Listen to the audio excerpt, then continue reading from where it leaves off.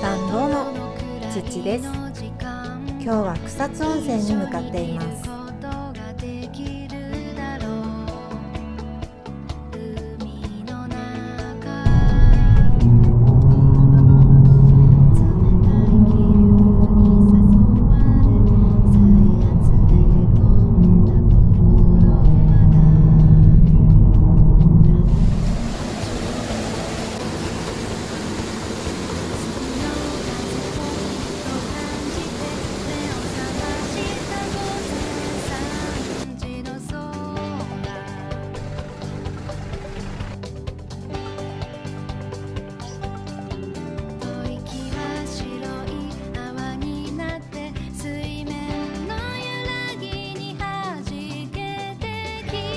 本日の宿泊先は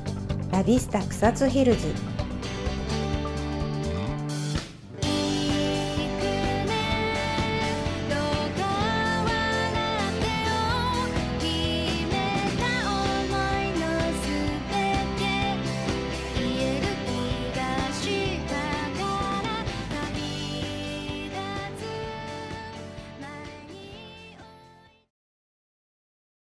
明治時代草津温泉に魅せられ、草津温泉を広く世界に発信したベルツ氏、スクリバ氏という2人のドイツ人医師がいたそうなんですが、ラビスタ草津の外観館内は2人の故郷ドイツをモチーフに、客室はドイツが発祥と言われるグリム童話をモチーフにしているとのことです。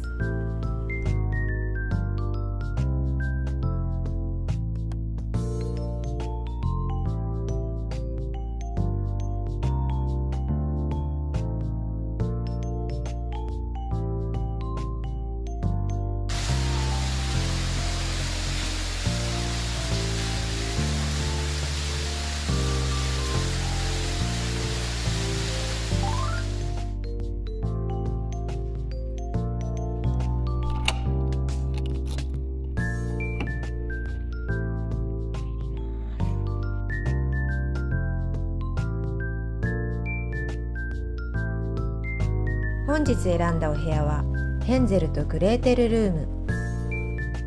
こちらは童話のヘンゼルとグレーテルをテーマに、深い森の緑を基調にした客室になっています。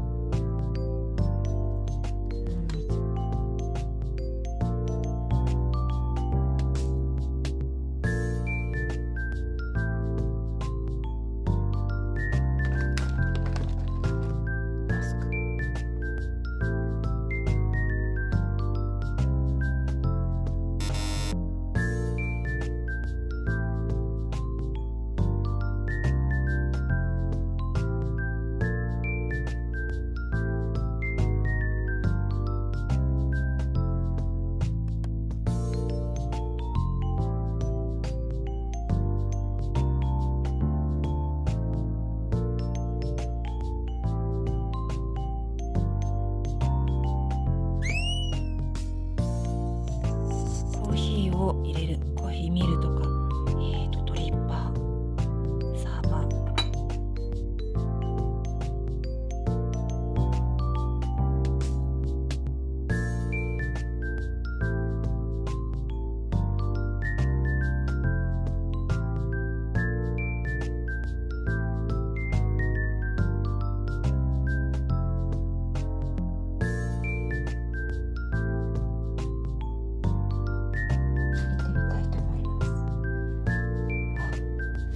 シャワーが手前にあってお風呂です。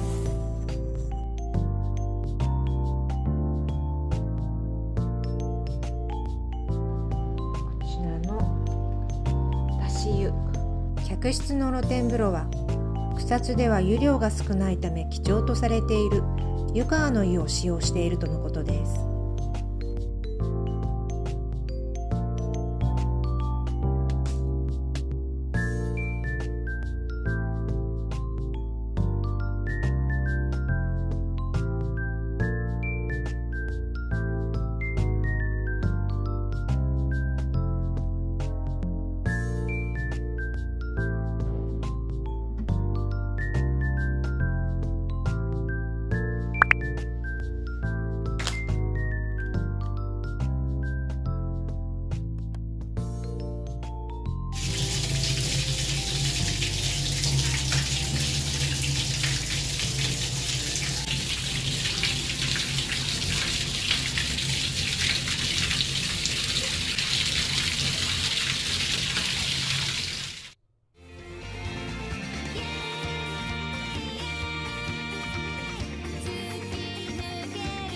ラビスタ草津ヒルズは草津温泉の地で初めて最上階に眺望浴場と4つの貸し切り露天風呂を設けたホテルとのことで、そちらを一つずつご案内していきたいと思います。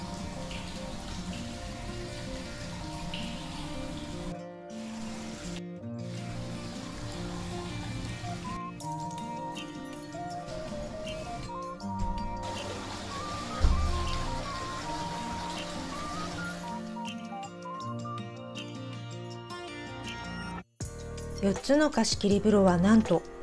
無料で何度でも利用できるとのこと。